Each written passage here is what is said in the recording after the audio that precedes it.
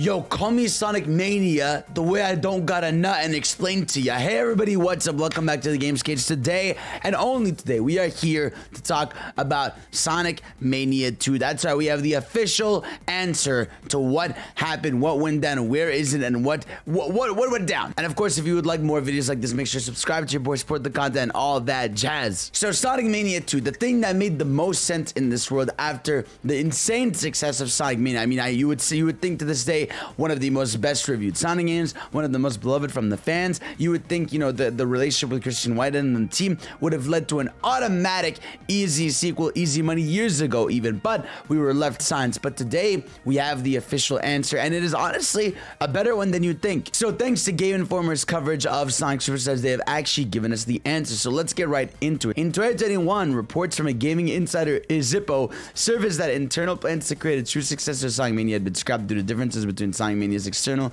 developers and SEGA. While not directly confirming or commenting that particular report, Izuka confirms that he had talks with Whitehead following the release of Mania. So right away, you know, we have the debunk of this long time rumor that sort of became like its own, like it almost became a fact almost, that this is what happened. We're like, that the studio that worked on Mania, just, you know, they were like, they got into a beef with Sonic Team about what's going on and everything, and then they ended up going and making their own studio. But we know that's not the case, so we're gonna get more into this right now. There was a period after development of Sonic Mania where we worked with the team to consider concepts for the next generation of classic Sonic. Izuka says, it's too bad that didn't come to a finished game. Still, I'm pleased that the next gen of classic Sonic that we talked about with them has been achieved through Superstars. So there definitely was a discussion. There was definitely the idea of, hey, let's make a Mania tour. Let's continue with you guys, right? But stuff fell through, and we can honestly talk a little bit more about that, right? One major hurdle to providing a true successor to Sonic Mania is that Izuka and Sonic Team want to move away from the pixel art graphics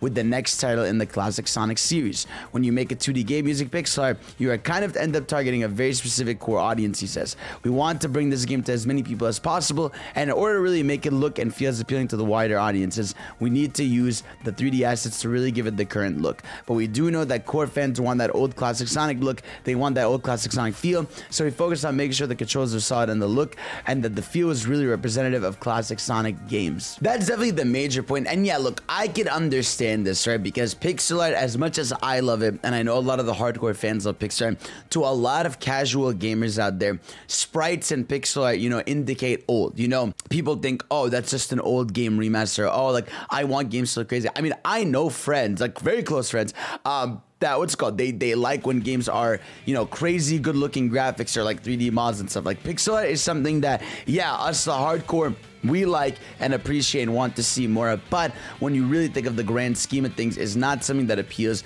to the mass audiences, which is why, you know, it kind of died in the first place, right? People just want things to look modern, and honestly, I don't really mind that. I would have loved the new Sonic Mania with, you know, sprite work and everything. That would have been phenomenal. Imagine like a game that was all new levels and zones, and it was all sprite based. It would have been insane. But, you know, alas, we could take the hit there, and, you know, I could be like, listen, at least you got Superstars, and honestly, Superstars graphically looks so good. It has such a nice identity because it's almost like it looks modern, but like, again, the characters look perfectly classic in a way, and like the lighting is so good, the backgrounds and everything. Like, it's definitely not a low effort project. It looks like they put a lot of money into how those 3D models should look. Whitehead backs up this story with his own recounting of the events. When we started up Evening Star, it was our goal to move beyond 2D pixel art into 3D games and develop all new original IP, he says. Evening Star did work with SEGA to explore directions of classic Sonic could go after Mania. Sonic Mania 2 is never in development though, because we actually agreed early on that we should try to make something fresh, like hand-drawn 2D or 2.5D. At the same time, Evening Star Studio is developing our new Star engine, so we also ended up making some Sonic prototype that played with the depth in 2.5D and some other gameplay ideas. Fuck, I would have loved to see what's called this happen. I would have loved to see this prototype. I would love to see what the idea they had meant. A 2D hand-drawn Sonic would have fucking looked incredible. I'm definitely, that's definitely the one that bums me out the most for sure. It's like, there's something about hand-drawn that hits so different, that would have looked so fantastic. And also at the same time, like, seeing it 2.5D Sonic would have been really cool. You know, it's sort of like 3D with background environments, or like, you know, he's 2D, or like the camera shit stuff. Like, I don't know, I would have loved to see something like that, kind of like that fan game, what's it called, Sonic Freedom or something, that like tries to look like the Sonic CD intro. Something like that would have been fire. And man, like that one hurts me the most. I hope one day maybe we see this prototype, kind of like they dropped that Nitro Sonic mobile game that never came out. But yeah, I would man. I'm also glad Evening Star Studio ended up making their own thing. I mean, you look at that game, Penny's Big Breakout, that was in a Nintendo Direct, and it looks awesome. You know, the yo-yo concept, you can tell you can tell definitely the Sonic influence. They got T-Lopes on the soundtrack. They got, you know, cool momentum-based platforming and everything. So I'm glad they ended up doing their own thing. Whitehead also dashed away one of the big points of speculations that Sonic Mania 2 failing was the result of bad blood between SEGA and members of Evening Star. Contrary to many rumors, we remain friendly relationships with SEGA and hope fans are pumped to play both games once they release.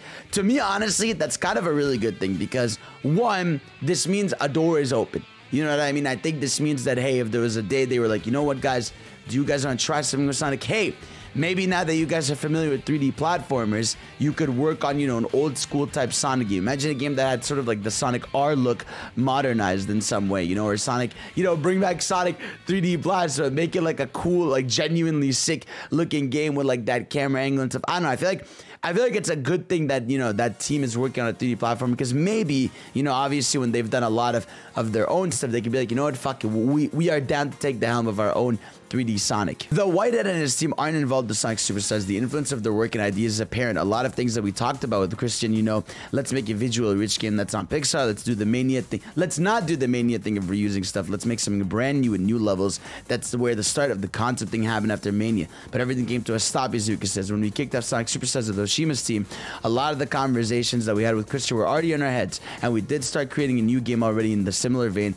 Let's make something new, and let's make something not pixels. So honestly, like, this is kind of a big deal where, like, yeah, I mean, I feel like Sonic Mania 2 basically lives on in Superstars. There was always the idea of, hey, we're gonna have all new zones, and we don't want to do pixel art, you know, so that spirit is in Sonic Superstars. Even beyond some concepts seemingly making possible jump from early Mania 2 concepts to Superstars, Sonic Mania's success was instrumental in the creation of Superstars. During Mania's development, I didn't expect this level of fan reaction or success, Izuka says. That success created the opportunity to think about the next gen of classic Sonic and led to Superstars. Sonic Mania helped us realize that fans still want and enjoy the classic series. I really don't think people realize in general how much classic Sonic is popular, and also I don't think people realize in general also like how big Superstars is gonna be. I'm not saying it's gonna be the biggest game in the world or anything. I'm just saying that, like, this really is like, I feel like maybe there's sometimes a perception that because it's called Superstars and not called Sonic 5 or Pixar or something, that like it's just gonna be like, you know,